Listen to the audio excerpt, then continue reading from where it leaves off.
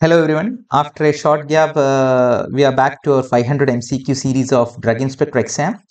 So once again, I welcome you all to the 500 MCQ series of Drug Inspector exam. And in today's video, we'll be discussing the question number from 46 to 50. So without any further delay, let's move on to the first question of the day.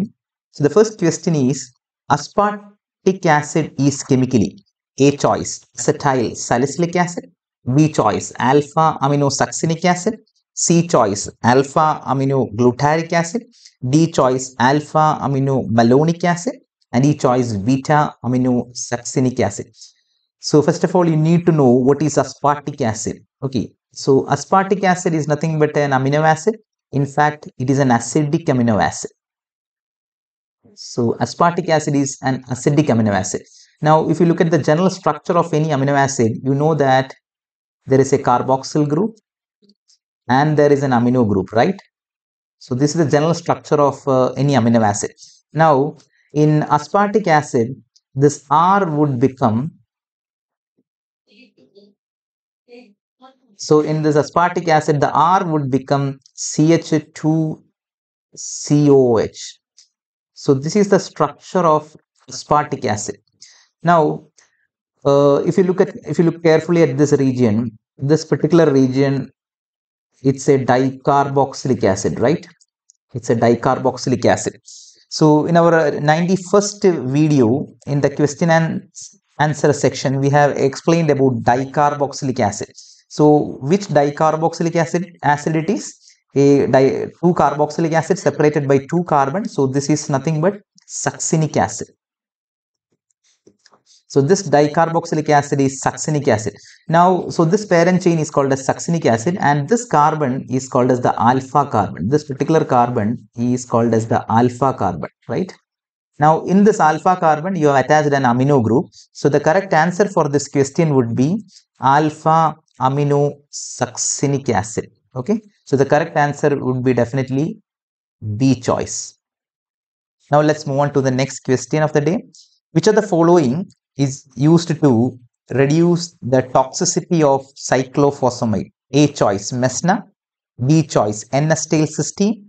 C choice, urometaxan. D choice, all of the above. E choice, none of the above. The first thing you need to know here is cyclophosphamide is an anti-cancer drug, right? Cyclophosphamide is an anti-cancer drug. In fact, it is a pro-drug. That means it as such, cyclophosphamide as such is inactive and it has to be metabolized by the enzymes in the liver. Later on, it will be conveyed to various tissues and it will be converted to two molecules. So the first molecule is called as phosphoramide mustard. Phosphoramide mustard. And the second metabolite will be acrolein. Okay, so these are the final metabolites of cyclophosphamide, that is phosphoramide mustard and acrolein, and the cytotoxic molecule is phosphoramide mustard. So phosphoramide mustard is the cancer cell killing molecule or the cytotoxic molecule, whereas acrolein is the toxic metabolite, or it is a toxic molecule, or it is a toxic metabolite. Now, what kind of toxicity acrolein will create? Yes, acrolein will create a toxicity called as hemorrhagic cystitis.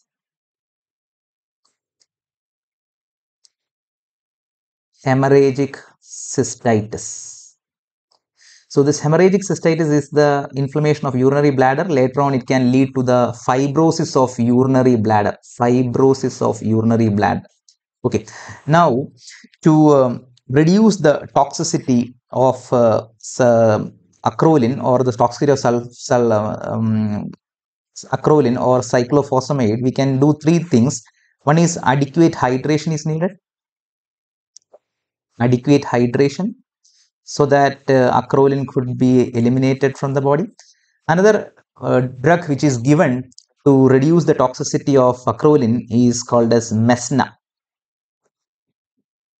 Now, what is mesna? Mesna is nothing but sodium mercaptoethane sulfonate. sodium mercaptoethane sulfonate. So they can cross-link with the acrolein and it can remove this acrolein from the body. If mesna is not available, again we can give a sulfur-containing drug, that is N-acetylcysteine. So mesna and N-acetylcysteine are the drugs which are given to reduce the toxicity of acrolein or the cyclophosphamide toxicity. We can reduce by giving mesna or N-acetylcysteine. So here the question was, which of the following is used to reduce the toxicity of cyclophosphamide? So mesna is there, N-acetylcysteine is there. Now urometoxan is the brand name of mesna. It is the brand name of mesna. So the answer would be definitely D choice, all of the above. Now let's move on to the next question of the day.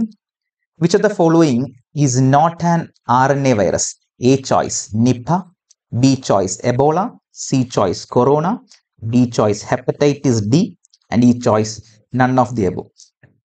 So we know that Nipah is a virus which and the nucleic acid present is RNA. Ebola also contains RNA. Corona, we all know it's an RNA containing virus.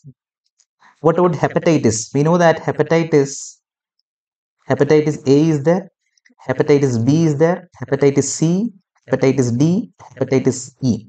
All hepatitis are RNA virus except hepatitis B. Hepatitis B is a DNA virus. Hepatitis B contains DNA virus, whereas hepatitis A contains RNA, hepatitis C contains RNA, D contains RNA, as well as hepatitis E contains RNA. Okay, so the only DNA containing hepatitis virus is hepatitis B. Okay, now here the choice is hepatitis D, so definitely hepatitis D also it is RNA. So the question was, which of the following is not an RNA virus? So the answer would be definitely E choice, because all of them are RNA virus. So definitely the choice would be E choice, none of the above. Okay. Now let's move on to the next question of the day. Which of the following local anesthetic? Which of the following local anesthetic is a PABA derivative? What is PABA? Para amino benzoic acid derivative. A choice benzocaine, B choice cocaine, C choice lignocaine, D choice bupivacaine, and E choice all of the above. Okay.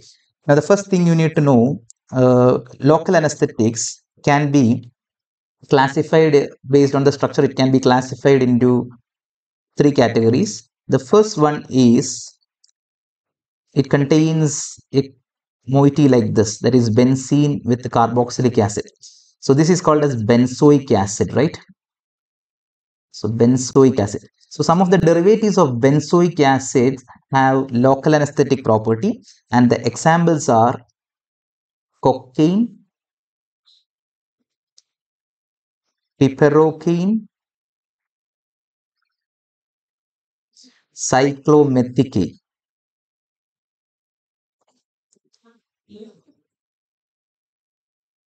Okay, so cocaine, piperocaine, cyclomethicane are benzoic acid derivative. Okay.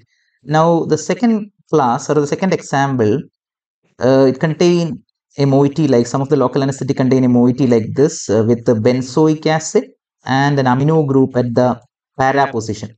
So they are para. This is called as para amino benzoic acid, para-aminobenzoic acid. And some of the para-aminobenzoic acid derivatives have the local anesthetic action, and the examples include benzocaine,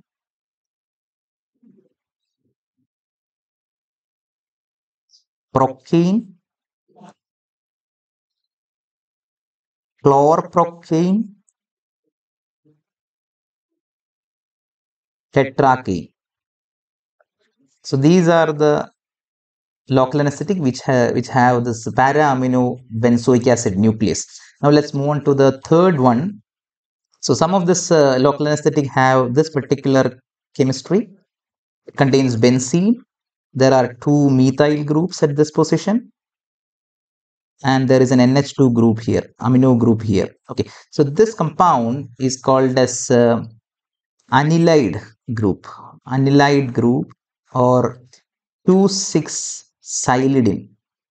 2,6-silidine. So some of this 2,6-silidin derivatives are also found to have this local anesthetic property, and the examples of anilide or 2,6-xylidine derivative. The examples include lignocaine. Lignocaine is also called as lidocaine. Another example is mepivacaine. Another example is bupivacaine, prilocaine. So lignocaine, mepivacaine, bupivacaine, prilocaine, all this contains this 2,6-xylidine moiety. So they are xylidine derivatives.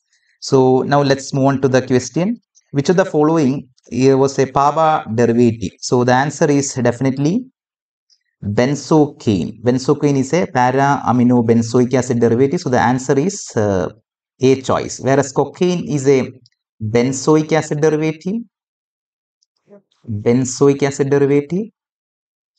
Lignocaine and bupivacaine are 2,6-xylidine derivative. 2,6-xylidine derivative. Okay. So the answer for this question is A. Now let's move on to the last question of the day. Which of the following is a bitter amino acid? A choice glycine, B choice alanine, C choice valine, D choice leucine, E choice isoleucine. So we know that glycine, alanine and valine, these amino acids are sweet in nature. They are sweet amino acids, whereas leucine is tasteless. Whereas isoleucine and arginine, they are bitter in taste.